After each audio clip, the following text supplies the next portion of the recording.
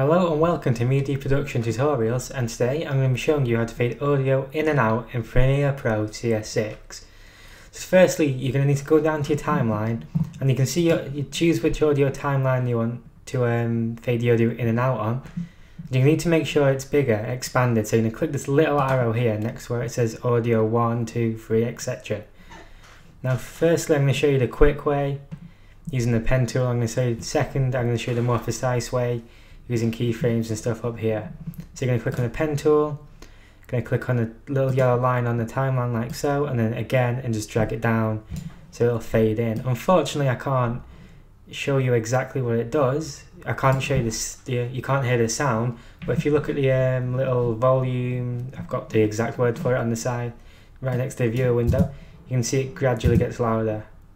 Now to fade out, you just do the opposite on the there. Click on the end of the timeline where you want it to fade out, then again and just drag that down like so, and it'll start to fade out. Now I'm just going to undo these, and now go back to select your finger again, click on here, go to effects, go to volume. Now you're going to set a keyframe where you want it to be a normal volume, click there. Now go back to the start and just lower it all the way down, like so. And now if you watch again on the side, you see it'll fade in.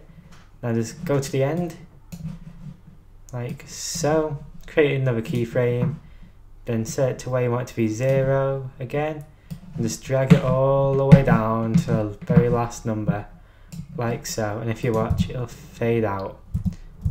So thank you for watching this tutorial, and if it helped you, please give us a like, and if you've got anything else you want to see a tutorial on, comment below and we'll try and get one made for you as soon as possible. So thank you for watching, and goodbye.